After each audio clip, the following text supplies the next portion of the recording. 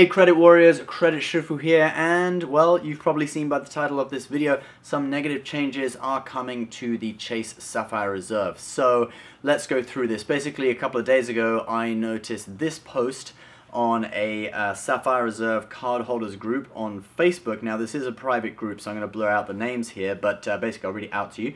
Just heard from my local banker at Chase that some changes to the CSR are coming in August. You will no longer earn 3x on transactions that trigger the $300 travel credit. Priority passes will only allow 2 guests, not unlimited. Purchase protection is going away. And this guy underneath says, well, I guess my business is going away too. Actually, by purchase protection, I think what he meant to say was price protection. But anyway, there's really no need to overreact on this. To me personally, I don't think it's that big of a deal. Some other blogs have started reporting on this too, so there's information coming in from multiple sources. I guess bankers now are telling clients that this is going to be happening. Doctor of Credit got hold of what looks like an internal document that basically details these changes are coming in on August 26th.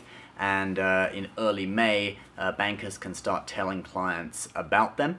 So let's go through. Basically, there are 3 changes, and we'll go through them one by one. So the first one is the travel credit. So the CSR, Chase Sapphire Reserve, offers a $300 travel credit that reimburses you $300 per year for any kind of travel, okay? So from plane tickets to Ubers to Subway, whatever. It's very, very versatile. It's one of the great things about that card. It brings the annual fee, which is $450, down to an effective annual fee of $150. So it's really a big selling point of the CSR, so I'm glad they're not reducing that credit or doing anything to it, but you will stop earning the 3x category on the spending that triggers that credit. Now, I don't know whether you're going to be earning 1 point per dollar still, or whether you're just not going to earn any points on that. No one has, nothing has been said about whether that's the case or not. So let's assume the worst, that you earn 0 on it. You would be missing out on 900 points per year, which is worth $9, or if you redeem for travel through Chase's portal, it's $13.50 that it's worth. Obviously, if you transfer to airlines, worth a little bit more than that still. And that's the worst case scenario. It might be that you still earn 1 point per dollar on that spending, which would then take it down to losing 600 points. So I don't know, either of those 2 options, it's really not a big deal. You're talking like $10 a year that you're going to be losing out on. And, that spending is getting you reimbursed $300 anyway. So I don't think anyone can really complain too much about that.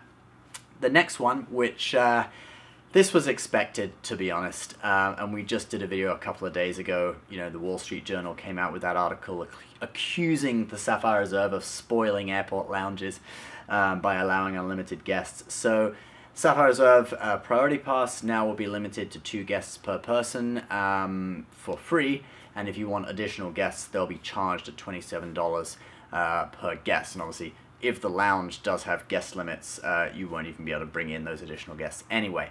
And this is understandable. I think, we've been thinking this probably would be coming for a while now, at least for a couple of months we've been thinking this. The Chase Sapphire Reserve was kind of too good to be true at the beginning, so we knew that some perks were going to go away, and, free guests probably one of them. The last one, price protection. This is a little bit unfortunate, especially for people who make use of this perk. It's a potentially quite valuable perk. So what price protection is basically if you buy an item with the card and then you see it advertised either in print or online for a cheaper price within 90 days of your original purchase date, you can get a refund of the difference in price.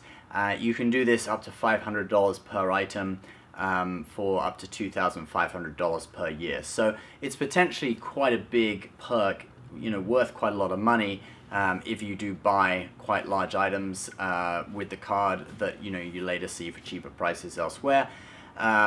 Imagine you want to buy something when it just comes out, and then a couple of months later, after the hype is finished, they drop the price. Well, with this, you could get it when it just comes out, but pay the price that they're charging for it a couple of months later.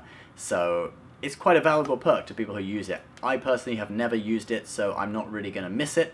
But potentially that is, quite a big perk, and it could be costing Chase a lot of money, which is probably why they're getting rid of it. So what's my opinion on this, guys? Well, personally, I've seen these changes coming for a long time, especially the Priority Pass one. It's not something I don't think to get super upset about. Certainly the travel credit thing is neither here nor there. $9 per year, it's nothing, all right?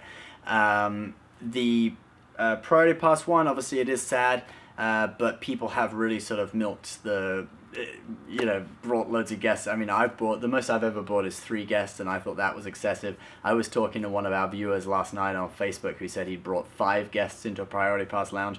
And so, you know, people have been using it, and lounges are getting busy. And personally, I would prefer to be in a quieter lounge. And sometimes to keep things exclusive, you know, you have to make them more expensive, you know, more desirable, that kind of thing. We also did a video recently about a survey that Chase had done where they asked people if they would support stopping points transfer between Freedom and Sapphire Reserve, and also if, you know, what if points retain their original value? Say you transfer the Freedom, you don't get that extra 50%.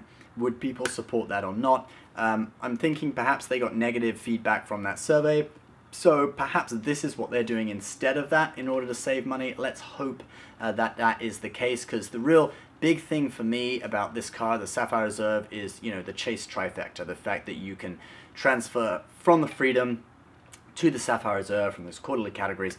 You can get a lot of points that way. This is a points earning card for me. It's not a, you know, so much a benefits card. The Amex Platinum is the benefits card, you know? Chase Sapphire Reserve, it earns me a lot of points.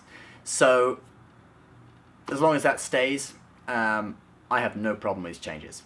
Leave your comments below. What do you guys think about it? I'm sure there'll be a lot of different opinions. As always, please subscribe if you're new.